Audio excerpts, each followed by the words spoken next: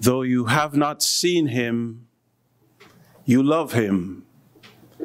Though you do not see him now, you believe in him and rejoice with joy that is inexpressible and filled with glory, obtaining the outcome of your faith, the salvation of your souls. I'm quoting from 1 Peter chapter 1, which we read this morning, to introduce our topic today, the fruit of joy. We started last week by looking at the fruit of the Spirit, a singular fruit produced in the heart and life of the believer once you know God and God lives within you. Now, just like a tangerine, you got pegs to it, but it's still one fruit. And so if you believe in God, you will manifest these things, particularly if you are walking in step with God every day. The fruit of love, joy, peace, long-suffering, gentleness, goodness, faith, meekness, and self-control. Last week, we talked about the primary one, the one that covers all. The fruit of love. And that this love is not just a love of liking things. It is a love that comes from God. A love that is about sacrifice, sacrificing my feelings, sacrificing my thoughts, sacrificing my life if necessary, for the purpose of honoring God and for the purpose of putting others above myself. That is the Christian way, not because it feels comfortable all the time, but because that is what demonstrates the life of Christ to others. And today it is no different as we look at the fruit of joy. The fruit of joy. Pastor, do you mean that God wants me to be happy all the time? Well, there is a time for laughter and there is a time for seriousness, of course. When the Bible here is talking about joy, we have to get God's idea and God's definition of joy. When you look at the life of Jesus, he wasn't smiling all the time. There were times when Jesus was serious. There was times when Jesus had to address particular issues in an honest way, but always with a spirit of love. But that is why this idea of joy goes way beyond the idea of smiling all the time. You see, joy is something that is produced in your life as a Christian by the presence of God. Now, this might be something that you don't understand fully because, of course, we are socialized to express our joy in particular circumstances. We like to express our joy when things are going well, right? We like to express our joy when there are things that we are passionate about, that we are involved in. For example, I know that Kurt loves wrestling. I know that Kurt is into that. And I know when Kurt goes to a tournament and he sees these young men wrestling, I know Kurt is like, yes, I feel joyful about that. Well, not all the time, Kurt, but maybe most of the time, Kurt. Because it is something he is passionate about. You see, you don't have to tell people who are passionate about something to be happy about it or to get excited about it. It comes naturally. You know, I miss Sister Ermin this morning. I miss her because I know she would open up her mouth today and say, hallelujah, praise God for being in the house of God and worshiping in the house of God. She always has a halal praise. Isn't that true? Always a halal praise. And there's nothing wrong with that. Why? Because she is passionate about her worship of God. And that's the kind of joy that God put in her heart. And guess what? That's the same kind of joy that God has put in our hearts as well. Why? Because the same God that's in her heart is in your heart. The same God in your heart is in my heart. And so there are things I can learn about joy through the presence of God in my life. Joy comes not just from what it is that I'm going through. Joy comes from an understanding of a few things. And hopefully as we look at those things this morning, we will be encouraged to be joyful people. Right now, I think maybe this has been probably the worst time in terms of people's general demeanor and thoughts about life. A lot of people are depressed and sad, and it shows in our demeanor, in our thoughts about things, even in the way we address one another. People are not happy. And unfortunately, it's like a virus. It seeps even into the house of God, even into the heart of the Christian who has every reason to be joyful and yet still finds every reason to complain and to be sad and to feel depressed about the future. Hopefully, as we look at these things, God will lift us above the circumstances and we will find reason to rejoice. Because God lives within us and we have many, many reasons to be filled with joy today and tomorrow and for the rest of our lives. Let's pray. Father, in these few moments, I ask you, minister to our spirit. Help us to understand that the fruit of the Spirit is not negotiable. If we are walking with you, we will demonstrate these things. And we will not just demonstrate them according to our culture or the way we were raised. We will demonstrate them the way that you want us to. Why? Because these are your gifts given to you for your purposes in our life. Help us to be Christians that are full of the fruit of joy. In Jesus' name, amen.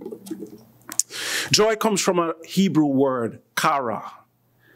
And χαρά literally means, within context, it means joy because of grace. Joy because of grace. Now, what is the grace that we experience every day? Grace is God's riches at Christ's expense. That's the acronym. God's riches at Christ's expense. In other words, I am experiencing every day God's riches in my life by his presence, by his provision, through his love, through his forgiveness, through my ability to learn more about him. Every day I experience grace. And guess what the Bible says? Because of that grace, I am to be filled with joy. I am to be happy. I am to be excited about my life. Why then are most Christians not that excited? Well, most of us are not excited about our lives because we tend to prioritize things that are not as important. Temporal things. Things that are passing away. I was kind of disappointed this past week when the Golden State Warriors got knocked out of the NBA playoffs. Some of you don't know anything about that. I'm a big basketball fan. And I was excited because I was looking forward to Golden State really challenging for the title this year. But they're gone. And I know some people, and I read it online, people who are depressed, people who have lost money because they bet on that thing and it didn't go anywhere. And unfortunately, right now, there are people who cannot even enjoy basketball because their team didn't make it to the playoffs. But you know what I think about that? Chances are, if God should delay his coming, and if I should live long enough, guess what's going to happen next year around this time? Another set of playoffs. And guess what? There might possibly be the opportunity for some people to see the Golden State Warriors in those playoffs. Why? Because it's seasonal. These things happen all the time. And guess what? Even though we put our passion into these things, into sports and into things that we love, chances are they won't have any impact on the food that comes on our table, on the job that we have, on the family that we have. These things have no connection to those important issues of our life. But yet still we prioritize those things so much. And we make those things affect our attitude or demeanor or thoughts about life in such profound ways. Well, my friend, If we think about God and God's presence in our life that affects us every single moment of every day, God providing wisdom, God providing food for our tables, God providing the ability to have reconciliation with people who we are estranged from, God providing the ability for us to go about and do our work every day, things that apply to everything that we value in this life. Why is it that we don't prioritize God in our lives as much as we do basketball, or as much as we do some other thing that we find entertaining to us? It is because we don't sit down and really think about what's important. What really is important in this life? If it is not for the Lord's mercies, we would be consumed. If it was not for God's provision, we would have nothing in this life. Why isn't he most important? And that is why we lack joy. It is because God is at the periphery of our hearts, not at the center. Because if God is at the center every moment of every day, we're jumping out of our beds and we're saying, hallelujah, thank you, God, for another day. Every day we get up and we eat our breakfast, we say, thank you, God, for providing this breakfast for me. Every day we jump into our cars, we say, God, thank you for the ability to drive around in a car. And especially now, thank you for the ability to buy gas, which is so expensive. We would find so many opportunities to praise God and to be joyful. But we're not, because God is not at the center of our thoughts as he should be. Oh, my friend, joy begins with an understanding of God's position in your life. In fact, the fruit of the Spirit will never manifest in your life until you begin to understand the centrality of God to everything in your life. What would you have without God? Who would you be without God? Where would you go without God? There is no hope without him. And so understanding joy means understanding the grace of God every single moment of every day. Now, let me make a very clear distinction. There's a difference between happiness and joy. I want to be very clear on that. Because I'm not saying to you today that every one of us is called to smile every moment of every day. Because there's a difference between happiness and joy. Happiness is about what is happening. So if something is happening that you like, you feel a sense of happiness. However, joy is different. Joy has to do with your proximity to God, or your understanding of grace. So I can be happy because things are happening well in my life. But that's temporary, because sometimes things don't happen the way I like all the time. And so happiness is up and down and up and down. But you know what remains consistent? Joy. Joy. Because of my proximity to God, I can be joyful regardless of what is going on in my life. I can be joyful because his presence is guiding me every moment of every day. I can be joyful because I understand that no matter what is happening in my life, all things are working together for good in my life. That's something I can rejoice about regardless of what I'm going through. Do you understand this, believer?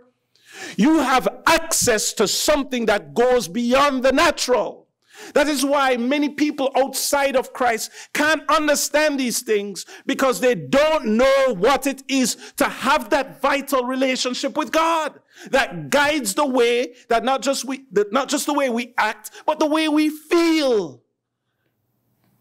And if you as a Christian don't allow these truths to affect the way you feel, you're going to just go through life depressed and angry and frustrated like someone who does not know God.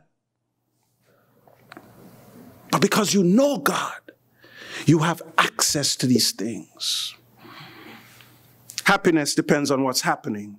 Joy depends on proximity to God. That is why, my friend, joy of the Lord is accessible regardless of your circumstance. Let me give you a few scriptures. The Bible says, count it all joy when you meet trials of various kinds in James chapter 1, verse 2. Why can you count it all joy when you're going through trials? Nobody thinks that that's a joyful thing, but a Christian can see it as a joyful thing. Why? Because a Christian knows that what trial is producing is something eternal, something that is ultimately going to make me more like Jesus. He was perfect. Did Jesus go through trials? Yes, he did. Trials that we would never understand, but trials that made him more and more committed to the Father's will. Oh, my friend, it is a wonderful thing for a Christian to go through a trial and to be able to praise God, not because we're deluded, but because we understand. We understand what God is doing through the trials we go through. The Bible says in Psalm 118, verse 24, this is the day that the Lord has made. Let us rejoice and be glad in it. Not because it's a great day and everything is going well today. No, it is a day that the Lord has made. In other words, it is something that has been given to us as a gift through the grace of God. That's why I rejoice in the day. Because if God chose, he would not give me that day. I didn't have to wake up today. But because God has given me this day, I can rejoice in it. That is our understanding of reality. The Bible says in Habakkuk chapter 3, verse 17 and 18, though the fig tree should not blossom, nor fruit be on the vines, the produce of the olive fail, and there be no herd in the stalls, yet I will rejoice in the Lord. I will take joy in the God of my salvation. Hallelujah. Only the Christian is able to say that. The Christian is able to look at what they don't have, and instead of complaining about it and hating people who have it, the Christian is able to turn around and to say, I still have the joy of the Lord in my life. Why? Because with the little I have, I am blessed by God. You know, I want to encourage every single one of you, if you have the opportunity, travel to a country, another country. Travel to a place that is not the United States. There you will see people, many people who live in dire poverty and probably are more happy than you are. Why is that? It is because for most people, treasuring the little that they have based on the grace of God is the biggest blessing of life. And if you have a lot, oh my friend, the lot that you have will be a curse to you if you don't realize that God deserves all the glory and honor for it. You see, that is understanding God and God's role in my life. Philippians 4 verse 4 says, rejoice in the Lord always. And again, I say rejoice. Whenever the Bible repeats something, it's trying to knock your head and say, listen, get to it. Rejoice always. And I do have the opportunity to do that if my perspective is right. What does the fruit of joy come from? The fruit of joy comes from two things. The first thing is this. The fruit of joy comes from the joyful nature of God towards his children. So I am joyful because God is joyful. And we don't tend to think about God as joyful. Many times we think about God as judgmental, a God as someone who will judge us or strike us down. We tend not to think about God as laughing or as smiling a lot, because unfortunately, most of the times we actually connect to God is when we've done something wrong, and that is so unfortunate. Because God is a God of joy and rejoicing over his creation. The Bible says in Isaiah 62 verse 5, for as a young man marries a young woman, so shall your sons marry you, and as the bridegroom rejoices over the bride, so shall your God rejoice over you. Do you understand that every day that you wake up, God smiles down at you? God is joyful about you, not because you're perfect, not because you're always making the right decisions, but because you are his creation. And more than that, because you are his adopted child. He loves you, and part of the way his love is manifested is in joy towards you. Joyful about me? Yes, God is joyful over you. He smiles, he laughs, he is happy with you. And that is the grace of God given to us again. Zephaniah 3 verse 17, the Lord your God is in your midst, a mighty one who will save. He will rejoice over you with gladness. He will quiet you by his love. He will exalt you. He will exalt over you with loud singing. Wow. Did you hear that verse? Does God sing? Yes. Yes. But does God just sing? No, the Bible says he exalts over you with loud singing. So when I sing to God and I sing loudly, am I doing anything that is ungodly? Absolutely not. In fact, what I am doing is what God does over me. Can you believe that? That God loves me so much and is so joyful over me that he sings over me. It gives me a sense of deep and profound conviction. Because am I worthy of his joy? Do I live up to his joy? Or do I disappoint him? But the Bible says here, because I am his creation, he rejoices over me with gladness. Understand that God in his nature is joy.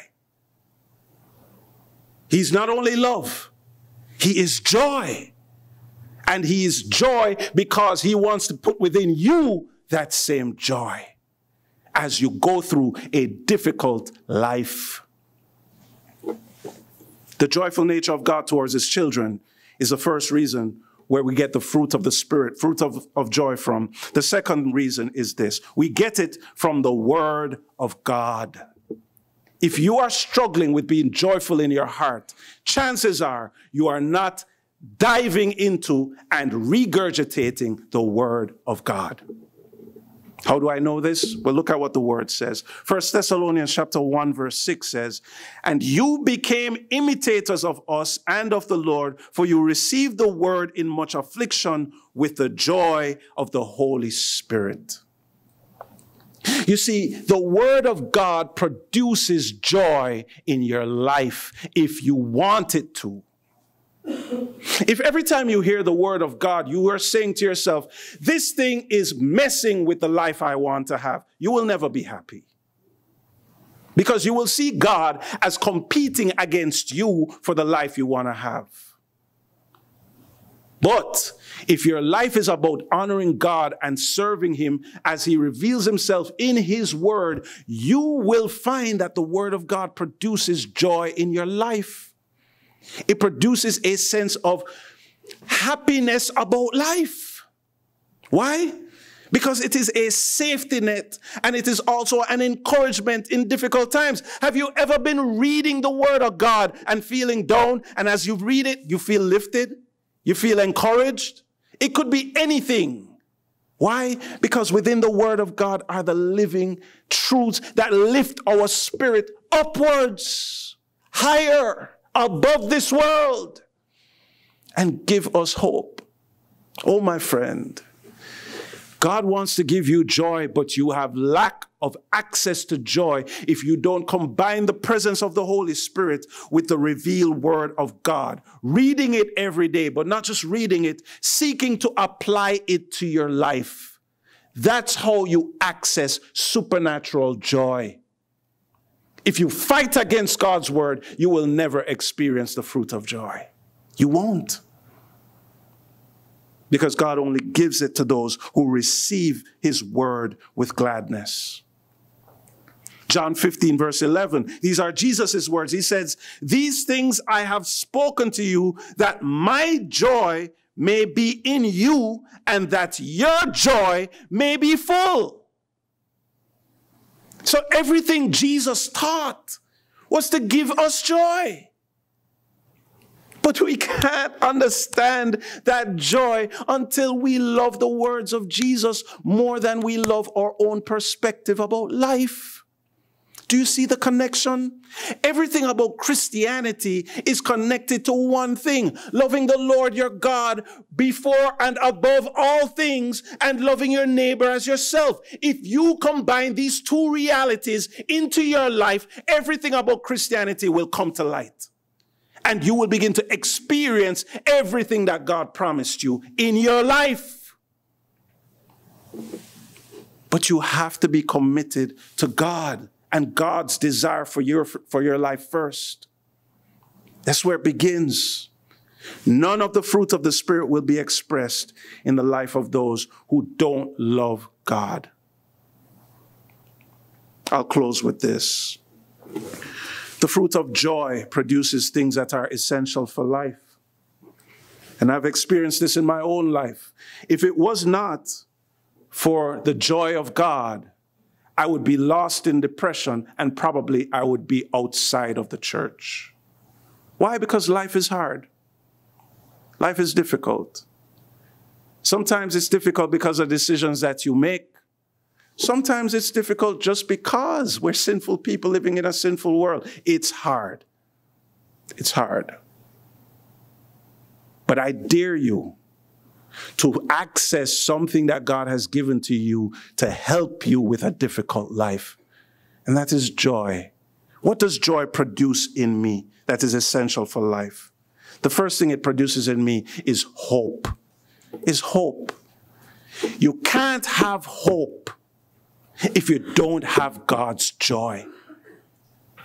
Romans 12 verse 12 says, rejoice in hope, be patient in tribulation, be constant in prayer. In other words, whenever I rejoice in the Lord, it produces a light at the end of the tunnel through whatever I'm going through. It gives me hope to make it to the next day and the next day.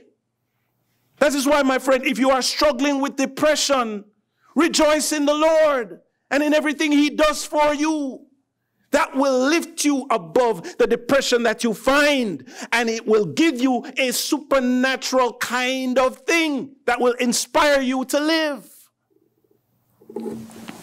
Psalm 30 verse 5 says, for his anger is but for a moment, and his favor is for a lifetime. Weeping may tarry for the night, but joy comes in the morning. In other words, I know when I am going through difficulty in the middle of my night, I know that if I tarry in joy, it will reap the consequence of hope. It will produce in me hope. And I will be able to enjoy my life. Oh, my friend, is this your experience where God produces hope in your life as you rejoice in Him? If you've never experienced that, try God's word. Live in joy, and you will find hope. But not just hope, it provides health. Do you know that being joyful makes you more healthy? And I'm not just saying that because a doctor said it. I'm saying it because the Word of God says it. The Word of God says in Proverbs 17 verse 22, a joyful heart is good medicine, but a crushed spirit dries up the bones. So in other words, literally the joy of God is a means by which I stay healthy. And God has produced in me something that keeps me healthy. Do you know people who are always down, always negative? In fact, I checked this out. There is much more likely a chance that those people will experience strokes and heart attacks. It's a proven scientific fact. Oh, my friend, I know about you. Sometimes we can't stop the things that will happen to us health-wise, but we can certainly take the Word of God and apply it to our lives and know that if we live in the power of joy, it literally will keep us healthy. It's bad holding on to things that keep us down. In fact, it does something in our bodies that's negative, in our minds and in our bodies. Joy keeps us healthy. And finally, it produces strength, which so many of us need. We need strength, the ability to make it, to keep on moving, and to overcome our struggles. In Nehemiah chapter 8, verse 10, and the B part, it says, the joy of the Lord is your strength. It's your strength. In other words, it is your motivation to being a successful human being. It gives you additional power to accomplish your goals. The joy of the Lord is your strength. Isaiah 55, verse 12. For you shall go out in joy and be led forth in peace. The mountains and the hills before you shall break forth into singing, and all the trees of the field shall clap their hands. What beautiful language to talk about how the world opens up to the joyful heart. You can look at a sunset, and because of your depression, you can't see the beauty in it. But if your heart is filled with the joy of the Lord, you will see the most beautiful sunset of your life. Why? Because God makes you see it. And there's nothing greater than being able to enjoy the blessings of this life because God gave you the ability and the strength to see it. In Psalm 51, verses 11 and 12, the psalmist says, cast me not away from your presence, O Lord. Take not your Holy Spirit from me. Restore to me the joy of your salvation and uphold me with a willing spirit. That should be our prayer today. Restore to me the joy of thy salvation. Maybe there was a time in your life, maybe when you just accepted the Lord as your Savior, when everything about life was exciting, where everything about your future was exciting. But maybe because of distraction, maybe because of prioritizing the wrong things, you have lost that joy. Maybe even right now, as I speak to you, your heart is filled with depression and hate and confusion and all the things that right now God's joy has come to take away. Let me say to you, my friend, you have access. You have access through the Spirit and the presence of God to something that will give your life meaning. And I want to encourage you with all my heart, live in joy.